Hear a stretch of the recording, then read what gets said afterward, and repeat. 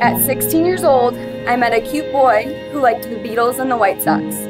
That same boy asked me to be his girlfriend in the hallway of our high school on November 16th, 2012. We moved to Texas a little over a decade ago, and I don't remember Texas life without Sam. When I asked you to be my girlfriend in the high school, I had no idea at that moment I was committing to the rest of my life. Thinking back now, I couldn't be happier that I did.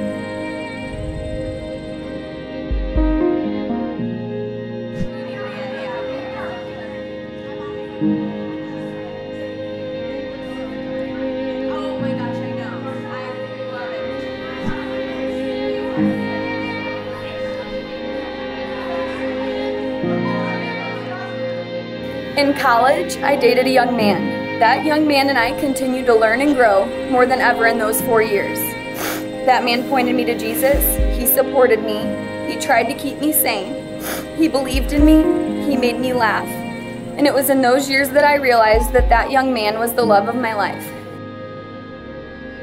Becky and Jim, you did a fantastic job raising this young man.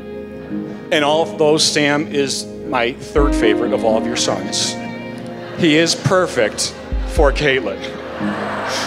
The 3 words that I came up with that represent Sam: loyalty, toughness, and maturity. Sam is a loyal individual. The guy's got your back. He's a supporter. There's a huge group of friends and family people here that Sam has just, he's the rock. And Sam, I want you to take that same loyalty into your marriage. I know I am too lucky to have you as a wife, so I have to thank God every day for bringing you to me. I love you, Cait, so much. I truly have been the most blessed friend and now husband anyone could ask for.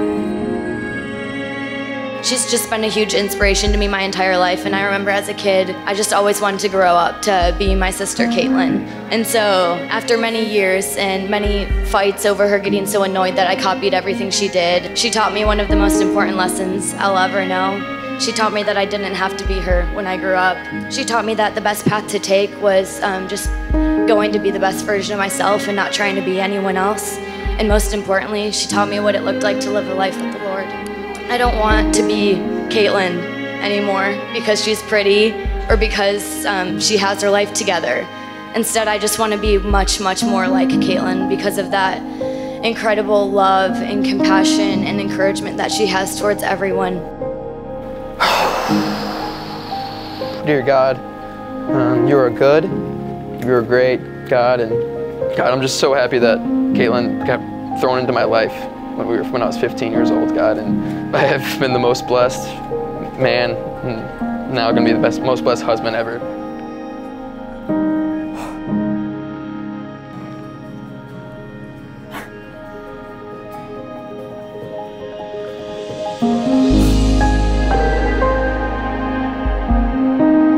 On November 15th, 2018, that man got down on one knee and asked me to spend forever with him. It is now November 23rd, 2019, and I am marrying that cute boy from high school. I never thought that this would be my reality, but I am so thankful that God had this sweet story set aside for us.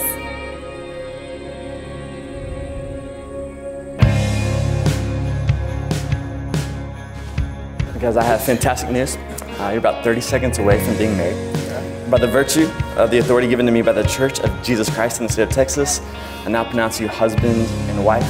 What God has joined together, let no man separate. Sam, you may kiss your bride.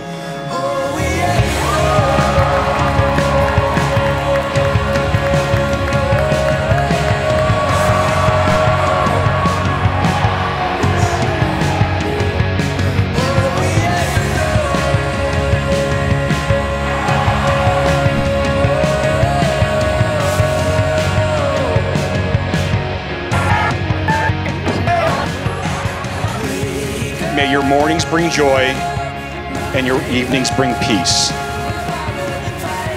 May your troubles grow few as your blessings increase. May the saddest day of your future be no worse than the happiest day of your past.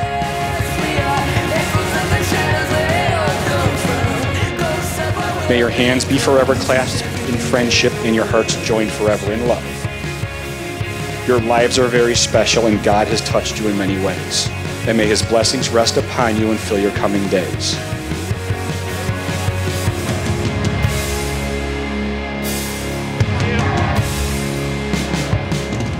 To a lifetime of happiness, raise our glasses to the new Mr. and Mrs.